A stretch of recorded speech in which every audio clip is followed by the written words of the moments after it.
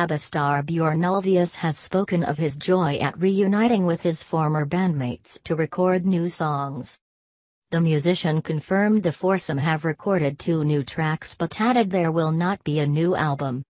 Speaking at a press conference for the sequel to musical Mamma Mia, he said, "We, himself and Benny Andersson, wrote 2 new songs and we went into the studio with the ladies, Agneta Faltskog and Annie Fridlingstad, and it was a fantastic experience.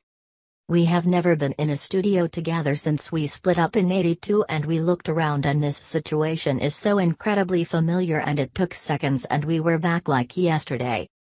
It was great fun doing it again, and the strange thing is when those 2 ladies start singing together there is that sound that is not like any other.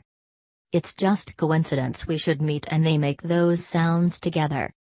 The Swedish supergroup confirmed they would be recording new music together in April, nearly 4 decades after they split up.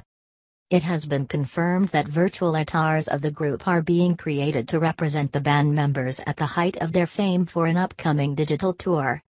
Ulvaeus told the press conference, "The new music that we have written was really inspired by a project that we are in where we are building heads that are copies of our heads from 1979 and we thought those heads have something new to sing."